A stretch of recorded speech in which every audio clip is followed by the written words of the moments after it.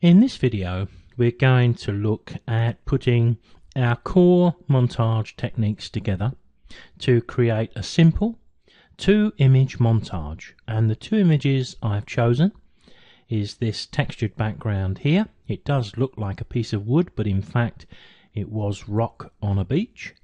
And this image here. It's probably worth mentioning that we can use any version of Photoshop to create a montage. They've all got the ability to provide us with those core tools and techniques that we need to use, and any version of Elements. If you're using an earlier version of Elements where you may not have the ability to create layer masks, then you need to save more regularly, but you can do exactly the same work by using your eraser tool. One of the hardest parts of making a montage is selecting the right images. I don't think it matters how much experience you have, from time to time you'll select an image that just doesn't work. I think that's when you need to be pretty strong and tough with yourself and say, this image has got to go, even sometimes when you think it's a great image to use. If it doesn't work within your montage, then it just has to go. I'm going to choose these two images, so I'm going to open them up into Photoshop and start the two-layer montage process. So one of the core techniques is to make a layered stack of, in our case, the two images we wish to use. So it makes sense that if this image is going to be the main subject of interest, and this one is going to be the background texture, that we drag this one over the top of this one. So to do that, let's select that first and drag it from the top of the screen. In Photoshop Elements you do this slightly different, especially in the later versions of Photoshop Elements. There is a photo bin at the bottom of the screen. Open that up and you can drag the thumbnail from one image to another.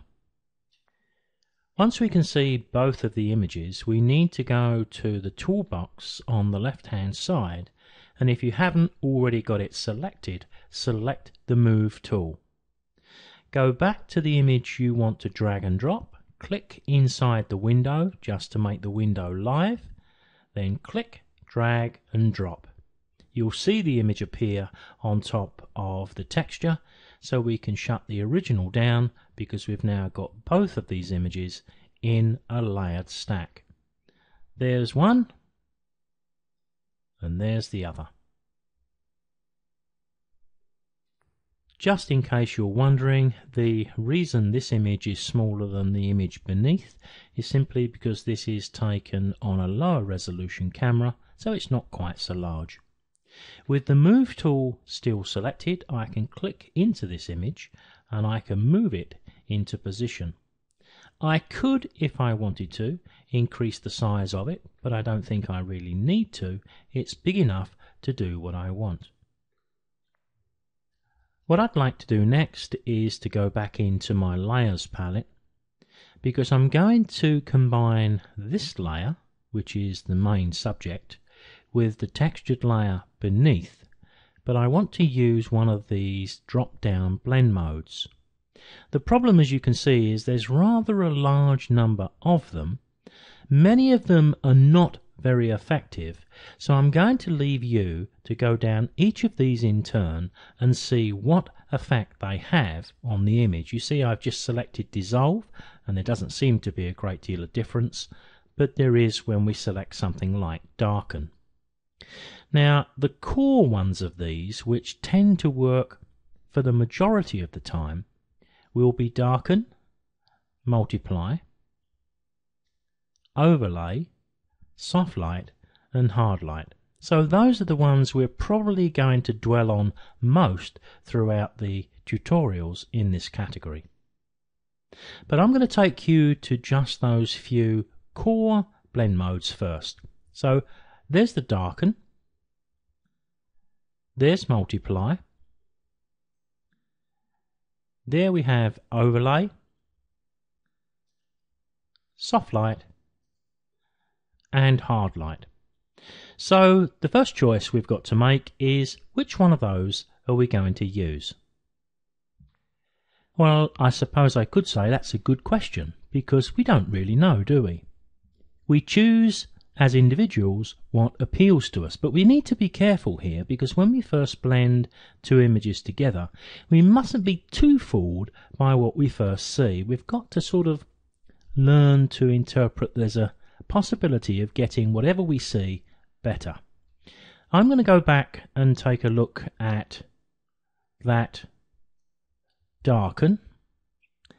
Then I'm going to look at multiply.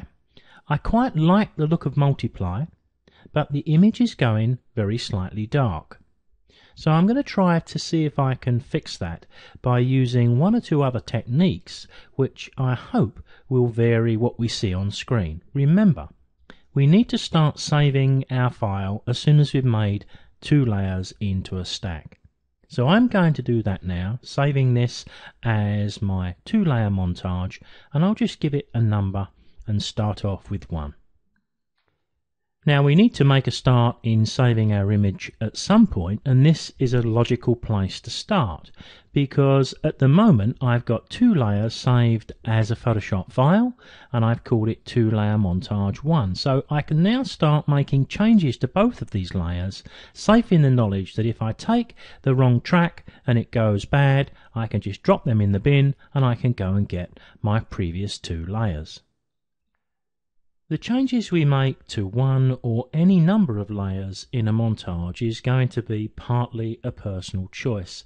I think it's also going to be driven by things that we try and things that work and things that don't work.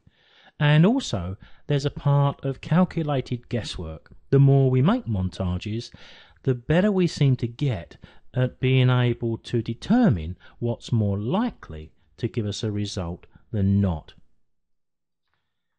One of the main issues in montages that give us a problem is if we're not entirely sure what we need to do next and how that's going to affect the image, which is almost all of the time in a montage, then we're constantly trying something and then backing away from what doesn't work. To make all that much easier to handle, we can do a couple of things. Firstly, if you're using Photoshop Elements and earlier versions of Photoshop, you need to make sure that you save various different versions of your montage as you go through the process. So we've saved ours as version 1, and at some stage we may create 2, 3, 4, or as many as we need. That always allows us the ability to sit back, reflect on what we've done, and if we decide we've done something wrong, we can back up and go back to a previously saved version. If you're a user of Photoshop CS5 and CS6, I'm not sure if Smart Objects were a part of CS4. They probably were. My memory will not allow me to remember back that far now. But if I go to my layers here, I'm not likely to make a change to this layer, but I may want to make a change to this one, particularly the size of the layer. So before I start adjusting any size, what I can do is right click to the right of the thumbnail and I convert this into a smart object. What a smart object allows me to do, if I was to bring up my free transform tool, and I've just done that using Control T, firstly you've got a little icon at the bottom right of the layer to tell you you've now got a smart object, and this is slightly different as well, this crisscross effect. It does mean that I can make this image very small, but I can also come back later on and drag the image back to its original size without any loss of quality.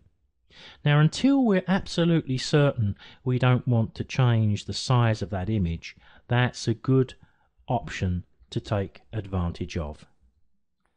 Now, once I make a layered stack and I've selected the blend mode I believe is going to lead me down the right route to a good image, then generally I do something with the edges by using layer masks. But before I get to that, what I'd like to do, and it's just my experience now of making montages, I want to see what the image looks like with the background reduced to a monochrome.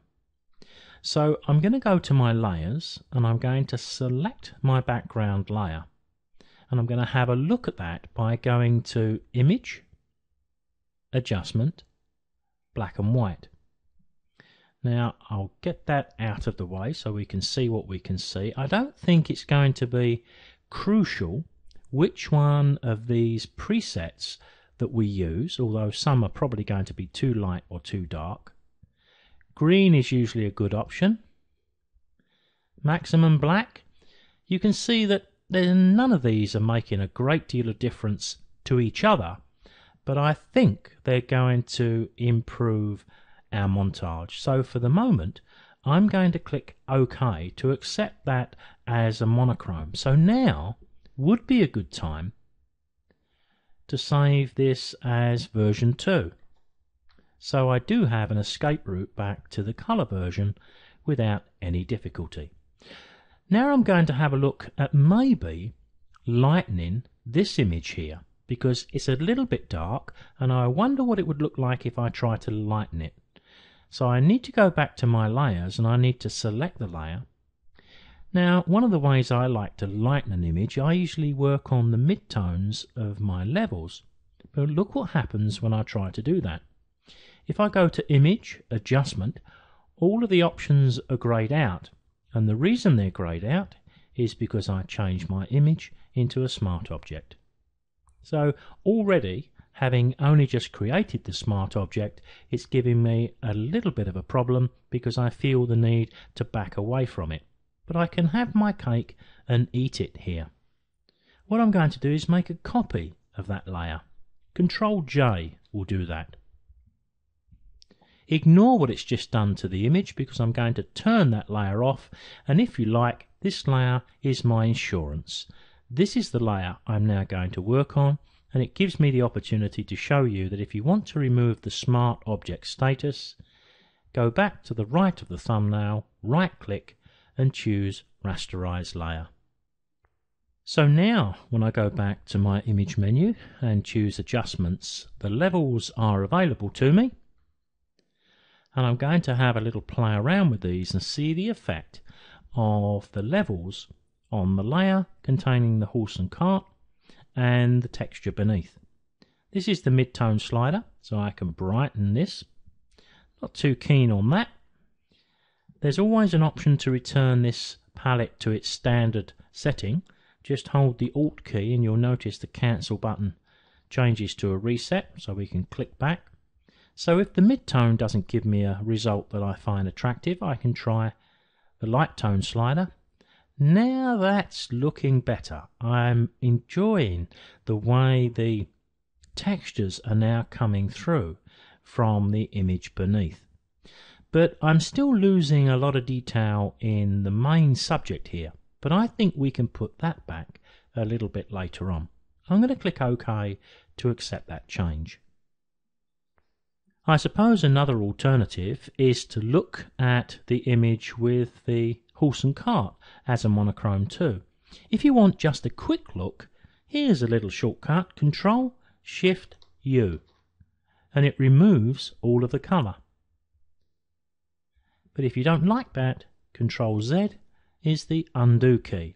I think I'd prefer to have a little bit of colour, or that's what I'm thinking right now. So let's deal with the square edges around the edge of the horse and cart by going back to our layers and applying a layer mask here. We're going to keep this one up our sleeve just for a little while. So down to the bottom left of the layers, click to create the mask. Go to your toolbox. We need to select black as our foreground colour. I'm going to select a soft edge brush. Don't need it quite that big, so I'm going to use the square bracket keys to the right of the letter P to drop the size down to something like that. And I'm going to drop the flow rate down to about 10%. With this little icon checked, I can drop this down using the number keys on the keyboard. So I've just hit the number 1 key. Now if I go down to the left hand side, I'm going to move my brush left and right because it makes a little bit more sense in working that way. Now you can see how effectively I can blend in the edge of this. And once again, a large degree of personal choice on how much we do. You can see there's a straight edge down that building, which may look better if I blend it in.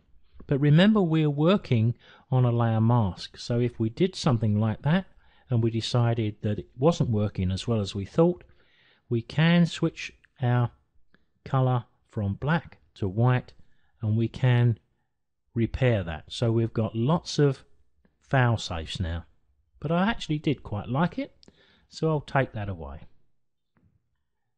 Now I'm going to go along the bottom here to blend in that bottom line. It's always a good idea to start off with the flow rate of your brush fairly low, something like 10%, and build it up if you feel it's necessary. But more often than not, 5 or 10% is probably going to be about what you need to select. And that's a bit of a nuisance. Let's get rid of that little warning message that pops up. Why do your computers always want to tell you things when you're in the middle of some work? And now along the top, and we need to blend this in to a degree that we feel looks attractive. I think there's a bit too much colour on the left here, so I'm going to drop my brush down. I'm going to drop the flow rate down even more to 5% by hitting 0.5. And I'm just going to sweep my brush over that a little bit. Not much, but just a little. And we've got a little bit of red here, which I think could end up drawing our eye a little bit too much away from the horse and cart, so perhaps we can just lose that little bit there. Now that's not looking too bad, but we've lost a lot of the appeal of the horse and cart, because although we're getting the charm of the montage, 2 layers and all of that, we're losing detail in the guy's face, and I think we need to bring some back. So here's a way we can do that. What I'm going to do is go back to my layers, because a few moments ago we made a copy of the layer, and it's this one here. I'm going to turn that layer on, but when I made a copy of this layer, it also copies the multiply blend mode that I used. So what I need to do is to select that layer. I want to return that back to its standard setting.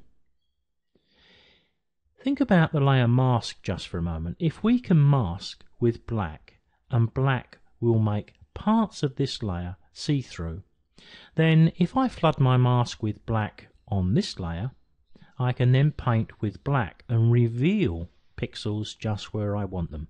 Probably best demonstrated than explained, so let me apply a mask to the right of that upper layer, but immediately let me flood the mask with black. The effect of that is going to be to mask this image completely from the layered stack.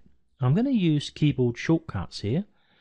Black is my foreground colour in my colour picker. If you look at the bottom of the toolbox on the left, so Alt backspace will flood it with black. So now we're back to what we was looking at just a few minutes ago. So what have we achieved? Well, nothing yet, but what we've done, we've set this top layer up to reveal some more pixels just where we want them. If the black mask has taken away all traces of the pixels of this image, albeit temporarily, then if I switch to white, I can now spray white on my mask and reveal an original image just in the areas I want the pixels to appear. Once again, this is probably better demonstrated than explained. I'm going to zoom in a little bit to the guy, because he is quite an important part of our montage. My brush is a little bit on the big side. So what have I got? I've got a black mask, or a mask flooded with black. I've got white selected as my foreground colour. I've got a soft edge brush. I've got a flow rate which has been set quite low at 5%. I can just about see the edges of the guy's hat. So as I mask over here and around the guy's face, I can start to bring back some detail in just the areas that I want. Making my brush bigger now for the front of the guy, just bringing back a little bit of detail, not entirely, otherwise it won't look quite so nice. If I wanted, for example, to be able to see a little bit of the wording up there, I could bring a little bit of that back if I wanted to. And I can choose to do as much or as little as I want with the horses and the bulk of the image we're looking at. So I could just bring through a little bit of detail here until in the end our montage starts to get a little bit more interesting. Remember, we're working on a mask here. So if at any time we change our mind, and it's likely we will, we can switch to black and remove any of the masking we've done. Keep the flow rate low so that you can make sure that you don't overdo things, but remembering we're working with a mask all of the time, it's not such a great problem. As you can see, the shape of the guy's hat is quite important to the image. So what I've done with my mask here, I've sprayed white onto the mask to reveal the colour coming through here. But now I've switched back to black. I've zoomed in. I've got a much smaller brush. I've increased the flow a little bit because now I can take a bit of care and actually follow the edge of the hat. Sometimes with montages we can use a big brush and blend the whole sides of the image into another, and that looks great. But there are other times when we just need to be a little bit more specific, and around the hat here is probably one of those. So I'll just take the rest of that away, and then we can zoom out and take a look, and it's not looking too bad at all. What also happens, I find, once you start to get creative with images in Photoshop or Elements, is we almost feed off of our own creativity. And it's while I'm working and I'm looking at this image and I'm thinking to myself, it's taking on almost a sepia tone, which isn't unattractive. So I wonder what the texture would look like in the background if I sepia tone that. Well, I can do that with no risk at all. I can hit Control S. Control S is a good shortcut key. It will always save over the top of the previously saved version. I can go back to my layers. I can select my background, go into the menus at the top of the screen, choosing Image, Adjustment, Hue and Saturation. I need to tick the Colorize box, which is this one down here. And in the hue, I tend to like a sepia that's about 25 in hue and somewhere around anything between 8 and 12. 8 doesn't look too bad. 12 seems to balance much nicer with the image in front. So you can see how, if you like, we're almost following our instincts, following our nose to lead us to a picture that's got a little bit of charm and appeal. Here's another great tip, but I'm not sure many of us follow this, but at this stage, if we save our image as a Photoshop file, which we have, it's not a bad idea to put it to bed and come back and look at this tomorrow, because we tend to get a little bit fogged with our own creativity and we sometimes can miss the obvious. I can see a couple of areas that I'd like to deal with. I've got a bit too much colour, I think, coming in down the bottom left. To deal with that, all I need to do is to select the appropriate layer. It's the original layer we applied, so we would need to be spraying black onto the background. I can make my brush bigger. I can drop that flow rate down to 5% once again. So even now I've got the versatility to say I want to kill a little bit of the colour there, maybe a little bit top left, a couple of uprights there which are a little bit annoying, so I may take the brush down and actually go right the way down and try to remove those, so we leave the guy a little bit more isolated and perhaps a bit stronger as the main centre of interest. A couple of other areas where the colour is a bit high, and these are the sorts of things that we could always do on another day, but I think rarely do we follow our own good sense sometimes. But there we have the basis of a pretty good montage, I think, but there's one or two things we can do. I'm going to go to save this, as version 3, and again it's a good point for me to do this because what I'm going to do next is to flatten all of those layers together. So go to the top right of your layers, and I'm going to choose to flatten the image because what I want to do next needs all of those layers to be one. It is sometimes the finishing touches that can really make or break any image, particularly a montage. If we look at this image with a critical eye, we can see that the left-hand side of our background is fairly light, and the right hand is fairly light too. I could have left this in layers, I suppose, and adjusted just one side of that particular layer. But we're trying to keep this pretty simple, 2 layers, although we've used a copy of 1 layer to make 3, but basically 2 images, that's what I really wanted to do here. Once I've got the image flat, I can use 1 or 2 of the other tools in Photoshop. We've got quite a big area on the left-hand side here, so perhaps a way to deal with that is to select our freehand lasso tool. I can draw a lasso shape. I'm going to draw an irregular shape along the area where I think is more or less the lightest part and along the top. What I can then do is soften the line that I've drawn down the image here by going to Refine Edge. We need this to be fairly soft. The view mode at the top of the screen here is just the way we can view the selection we've made, but I find it more convenient to use black and white. It just lets me see the edge because I want to move the feather command, and it's the edge I need to see because I need it to be very, very soft. When I'm happy that I've got it soft enough, I can click OK. I'm going to hide that selection just so we can't see it for a moment, but it's still going to be there and working. Control H will do that, because I'm going to bring up my levels once again, and this time I'm going to just drop down the mid-tone slider, and you can see what I can do with the left hand side of that image.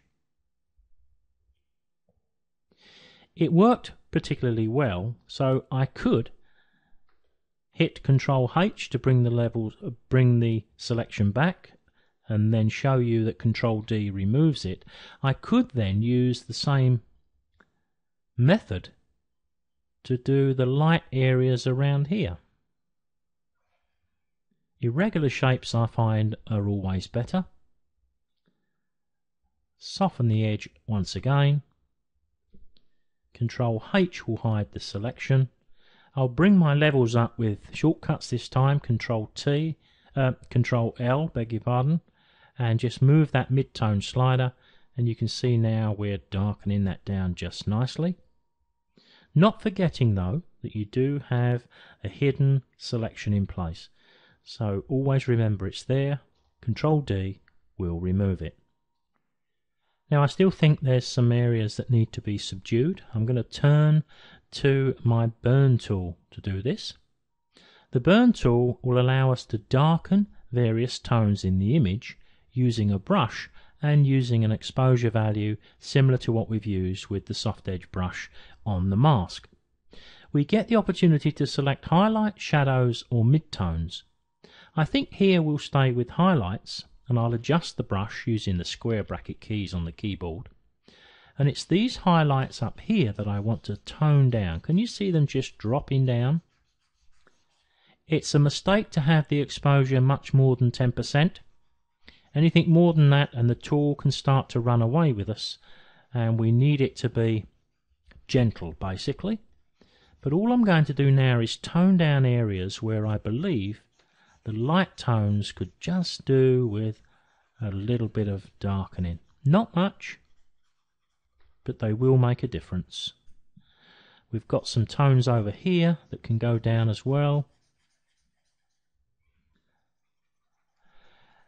Lastly, well, almost lastly, if you've got any little spots or blemishes on the image, and sometimes when we make montages we will get 1 or 2 of these, move to your spot healing brush. Make an appropriate size brush, and you can see I've got a couple of little marks here which are not significant, but light areas around the edge of the image is not the best thing.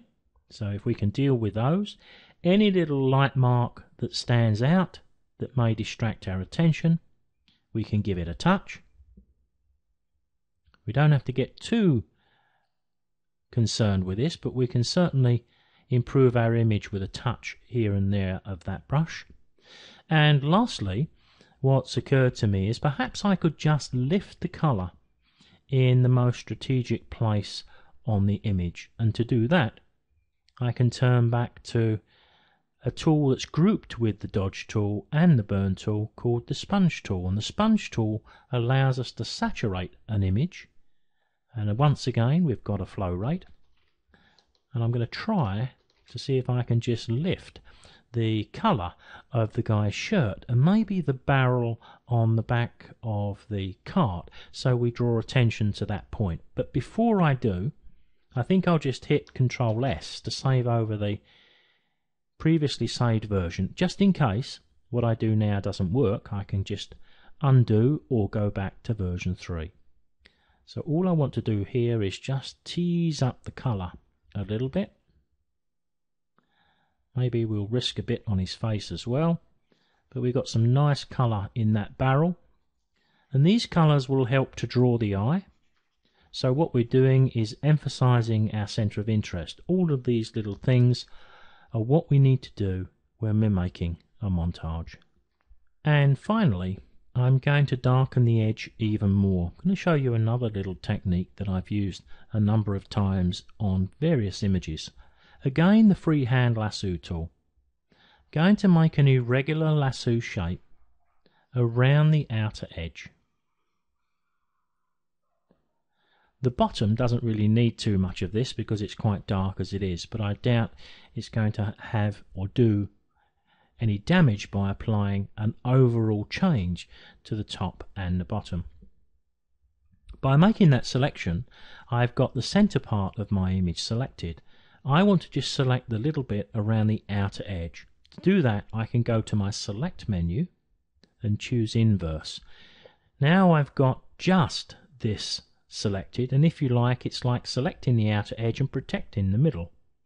But I need to soften the edge of my selection once again using the same tools we used a few moments ago, and it needs to be reasonably soft for what we're about to do. Possibly something like that. I want to flood that area with black and see how it looks, but I don't want to flood it with black on that particular layer. What I'll do is go to my layers and create a new blank layer by clicking at the bottom right of the palette. Go to my colour picker, select black as my foreground colour. I can flood my foreground colour with Alt Backspace. Hit Ctrl D to remove the selection. And now the reason I put that on a separate layer was so I can use the opacity of that layer to temper the effect of that shading to get something which I feel is about right. Now that shading looks great along the bottom, up the right hand side and most of the top, but maybe it's a little bit deficient in this area over here. Here's how we'll deal with that. Pick up your brush. Make the brush fairly big, something like that. Drop the flow rate to 1 or 2% and just brush over that area, spraying black. So what we're doing is we're just enhancing what we've just done a few moments ago. If 1 or 2% isn't quite enough, just increase it a little bit to 5%. You can see it's starting to have an effect now, but even that, I possibly can go a bit further, so I'm going to risk 10%. And I'm just going to darken these edges down a little bit, but I'm trying not to overdo things. And I think that's just about right. Once I'm happy with that, I've got that shaded area around the outer edge. I could decide to go to File, Save As, and save this as yet another version, just in case I do change my mind. I've got all these different versions, but at some stage, of course, we do need to say I finish the image. So I'll flatten all of those layers together, and I think we're done.